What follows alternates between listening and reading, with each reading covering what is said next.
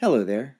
I recently purchased a Nest Learning Thermostat Generation 3 to replace my Generation 2 model with. This prompted me to make this very quick video trying to answer some of those questions that I had while I waited for my order to come about the new Nest Thermostat.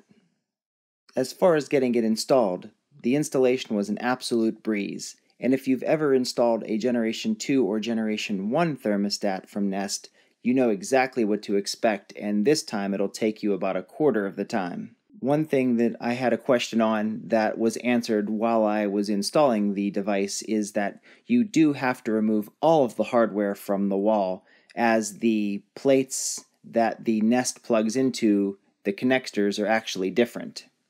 I guess this really shouldn't be a surprise, but I did think it would have been awesome to just simply remove the Generation 2 face and then plug in the Generation 3, although I understand the differences and understand why they made the hardware different. Another thing that I ran into is I actually did the complete installation of the Generation 3 and forgot to factory reset my Generation 2. For a moment, I thought that I was going to have to disassemble the entire Generation 3 and then put the 2 back on the wall to factory reset, but I did find an alternative way. Turns out, if you plug the Nest thermostat via micro USB into the wall, it will provide it with the power to turn on. Although you're not done once you do that.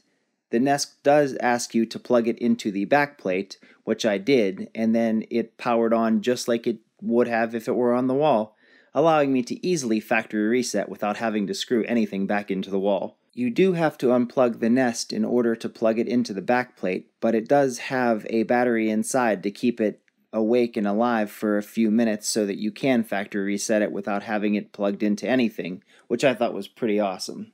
These were just 2 questions that I had while I was waiting for my Nest to come in. If you guys have any questions on the Nest 3 or the jump from Nest 2 to Nest 3, feel free to leave them in the comments below. And as always, thanks for watching.